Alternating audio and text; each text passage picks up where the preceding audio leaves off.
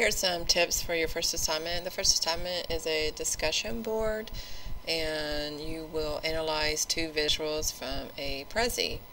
So the first thing you want to do is go to Content and open up Rhetorical Analysis, as that's our first essay, and we'll get to it at some point, and click on the Visual Analysis folder. Again, you'll see several files. These are notes. There's visual analysis, optic. Optic is a strategy on how to analyze visuals. And then there's questions that will help kind of guide you through the presentation. And so you open both of these up. Go back. Open up the Prezi questions. And let's just look at these quickly before you begin. Here's the visual analysis notes. Optic helps to break the visual down into parts. So the O is just a brief overview of the image. What is the image about? P stands for the parts, and this could be the color or the textures. These are really the elements of design, and there's more notes on that at the end of this page. T is title. If there's a title, it's helpful to look at the title. It might be symbolic and give you some more insight into the work. I is interrelationships between the parts. How are they related? How do they connect as a whole? And the C would be a conclusion, and that's where you look at the questions of rhetoric. What's the writer, or in this case, the artist's purpose? What does he want us to understand about the topic? What is his attitude? Do we trust him? Is he credible? And if you scroll down, here are some more details in terms. These are the elements of design. And so in some of these images, you might want to consider the focal point or the color. Or is it monochromatic? Is there one color that stands out more? How is it organized? And just consider how your eye moves across the image. So these notes are essential to analysis, and you need to look over them before you begin. Also, here are some questions for the Prezi that you can consider as you're responding in your discussion board, and to help you understand the presentation a little better. Now we'll go to the presentation.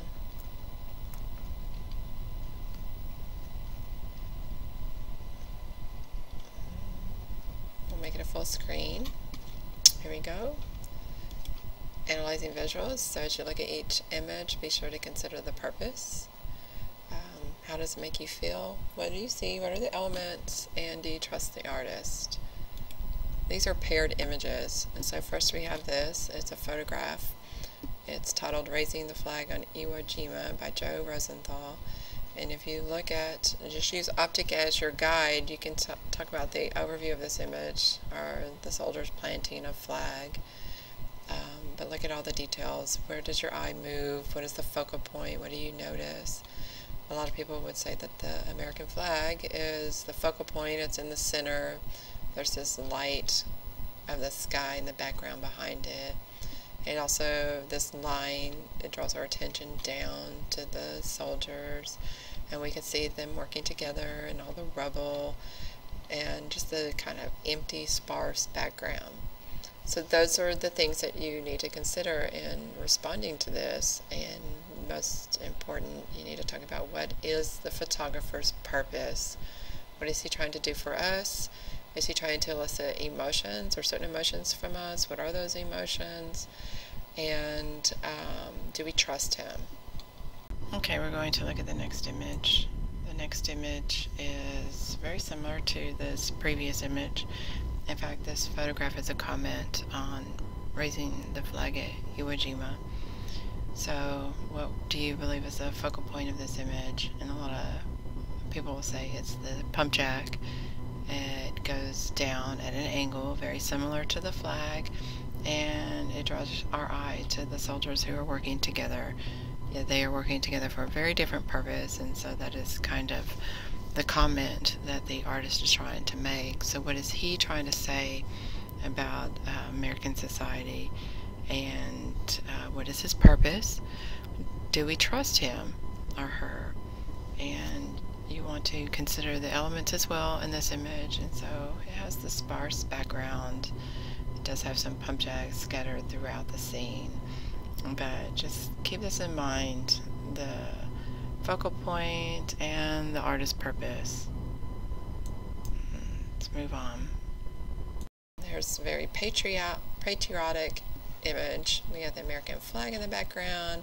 You have these iconic American symbols, Declaration of Independence. So again, how does this all work together? What is the artist trying to say? What is he trying to do for us? What is his purpose? What emotions is he trying to evoke in his viewers? And do we trust him? Here's an image that you can compare that flag to. This is a flag by Adbusters. It's a corporate American flag, and this sends a completely different message with these icons. And so, what do you notice about this flag? What stands out? What's the focal point? And the rhetoric. What is the message? Just go through these. Here's an advertisement that you can compare. This is Shaquille O'Neal and his mother. And so if you were to analyze this, again, you look at the elements of design. First of all, it's an ad, so you know it has a purpose. It's trying to get us to buy something. But just look at the details. I mean, even like the V of his shirt points down to the milk and the mustaches. And you would want to talk about or discuss the relationship between the two people, mother and son. And the color scheme is kind of this very calming palette. Why does the author choose it to be that way, or the photographer? And you can compare that to this advertisement. Again, it has two people in it, so you would discuss the relationship between the two people. And this one has some nice little details that's important to notice, like the face of this is like the face of a clock, and it again has a different purpose. Of course, it's to sell us something, other viewers, to sell the viewer something. This is a different context or time period, and so that's something else you would need to consider when you're analyzing rhetoric. This is in 1927, so what's going on at that time period? How would this relate to it? And finally, we're looking at some art. This is a painting. It's called The Gleaners, and it's from a realism period. And so one thing that you would consider in this painting is, what is the people, what is their relationship to nature? Okay, what are they doing? Where does your eye move? What do you notice in the background? And what is the painter's attitude about this subject? And it would be nice to compare this to this painting. This is from the Romantic time period. It's called Kindred Spirits. Again, you have people in nature, but it's a very different relationship. And what do you notice about this painting? What about the people and how they interact with nature? So those would be some of the things that you'd want to consider. That's the end of the Prezi. Once you've viewed it, taken some notes, what you'll do is go to the class page on the discussion board. Here's the very first form. It's called Prezi Visuals, and your assignment is to select 2 images from the Prezi to compare and contrast, and you really need to discuss the artist's purpose in each image. How does he convey this purpose? And look at your elements of rhetorical analysis notes. So you would want to consider the context, which is the time period. You want to talk about the audience and the strategies. Okay. Perhaps you want to even talk about the elements of design. You will have 1 response for each image, and each response must be 200 words or more. And plus you must respond to 2 of your peers. And again, the writing does need to be formal writing. It should be in present tense. It should not have contractions or you. And when you respond to one of your peers, it should be a helpful response. It's probably 3 to 5 sentences where you comment on his or her observation and maybe offer suggestions or point out things that you notice that perhaps your peer did not. That's it. Good luck.